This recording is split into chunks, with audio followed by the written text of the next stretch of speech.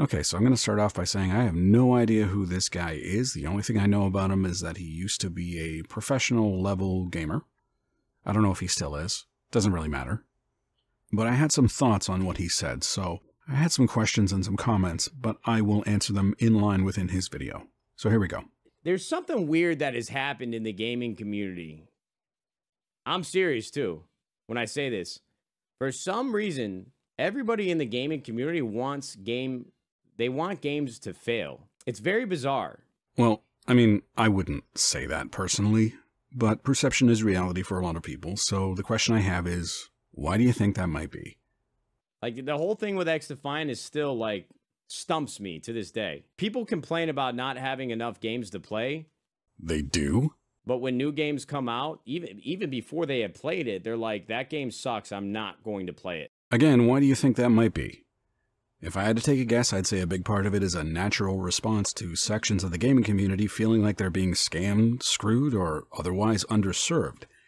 They feel like they're being ignored or misrepresented, so they're getting a little louder. They're getting a little testy, too. I'm not defending it, but I'm not surprised by any of this.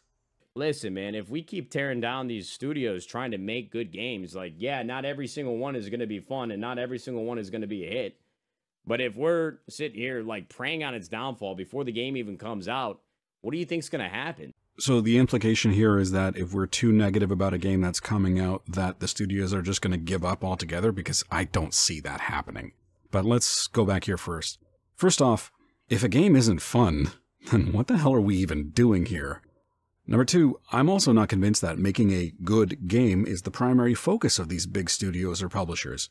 It seems lately like money is the main motivator, and if customers like it, well, then that's just an added bonus. If anything, it tells them that they've got a captive audience that they can extort for more money through DLCs, microtransactions, season passes, etc. If not in this game, then probably in the next one, perhaps.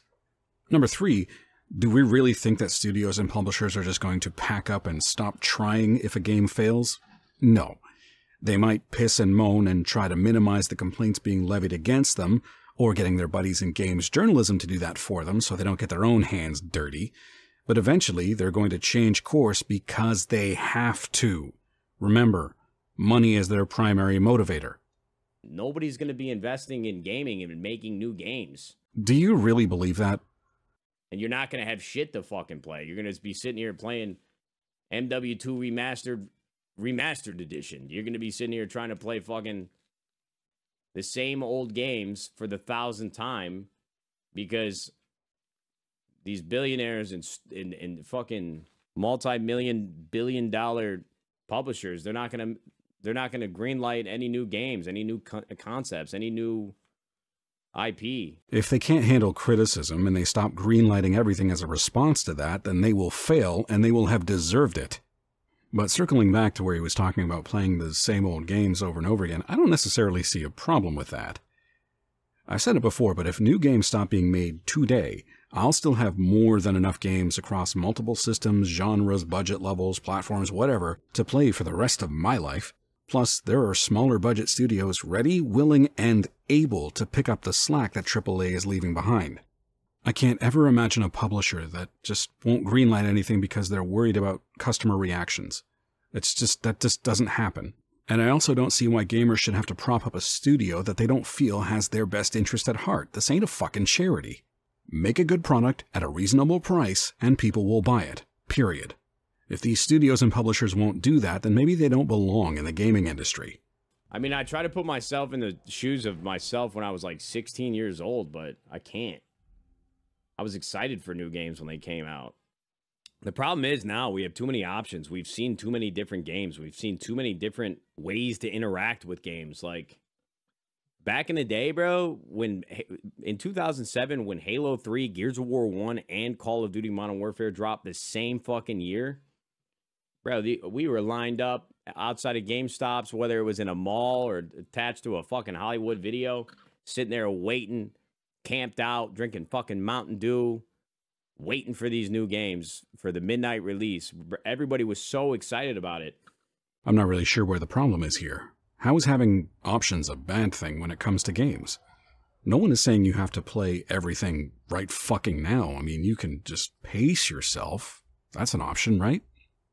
Now when new games come out, we're fucking sitting around a goddamn fire witch artifact, like doing a satanic ritual for the game to fail miserably. I don't really get it. And again, I ask why you think that might be happening. But I want to say one thing. It probably isn't representative of most gamers out there. Most will quietly walk away, and you'll never even realize they left. For me, I transformed into a patient gamer, which meant I wouldn't play anything on release. I would wait. I'd wait a few months, either for it to go on sale or for the bugs to be worked out, probably both, before I dove into a game. Why? That was a response to getting a game that was a piece of shit out of the box and never worked right. Nobody ever likes bringing home a brand new product of any kind and it not working the way that it was intended from the get-go. I don't know why we accept that with games. We really, really shouldn't. Again, I'm not defending the vocal minority that will go out and just immediately slam anything that comes from a studio they don't like. I'm just explaining where I think the behavior comes from. But I don't see the anger and frustration levied against these companies as necessarily being a bad thing because it's still interaction. These people still care. However, if more time passes and gamers still don't feel like they're being heard, they're going into that very dangerous territory of apathy. And at that point, people will start looking for other, better options. And these big studios and publishers, they'll be lucky if they can win people back.